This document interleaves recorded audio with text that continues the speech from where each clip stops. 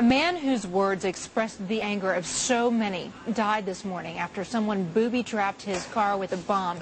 His name, Samir Kassir. He was a Lebanese journalist known for his anti-Syrian views, writing in a country where emotions run high over the influence of Syria on the Lebanese government.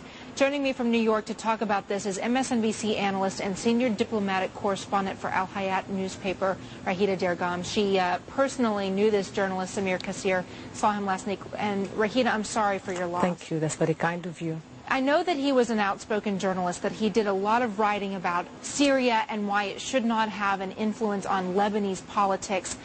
Why do you think someone would want to kill him?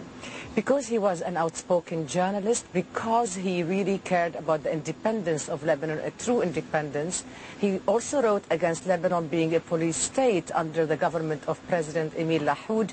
He was very vocal against the security apparatus, which has practically ruled Lebanon and really intimidated or tried to intimidate the media in a consistent manner. Samir Kassir refused intimidation, and this cowardly act is actually an act to intimidate other journalists. That's why we need to stand up against it altogether. He was really murdered, and was it something that he worried about ahead of time? Did he know that there were death threats against him?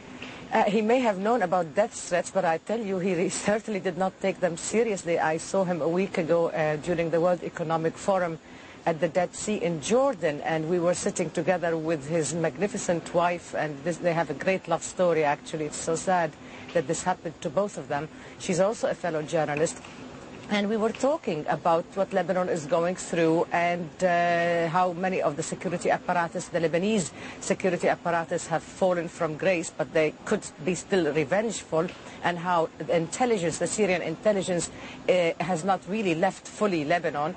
And his contestant, what he thought is very simply that they wouldn't dare assassinate somebody like him or me. Because we saw this country just reeling after the assassination of its prime minister there. When that happened, there were hundreds of thousands of people who took to the streets and protested against the influence there.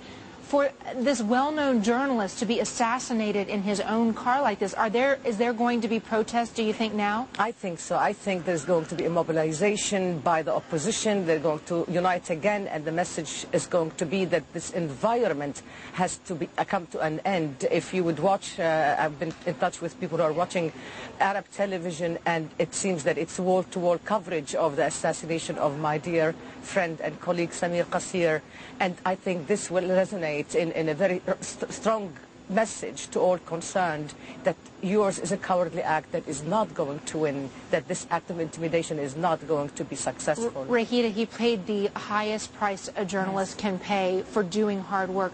What do you want people to know about him? How would he want to be remembered? Oh, with his great, wonderful smile, this wonderful smile and his courage. This was a courageous journalist, and I bow to him. Raghida Dergham, again, we're so sorry for your loss, and if you could pass that along to his family as well. That's MSNBC analyst and senior diplomatic correspondent for Al-Hayat newspaper, Raghida Dergham. Alex? I bow to him. That's very gracious.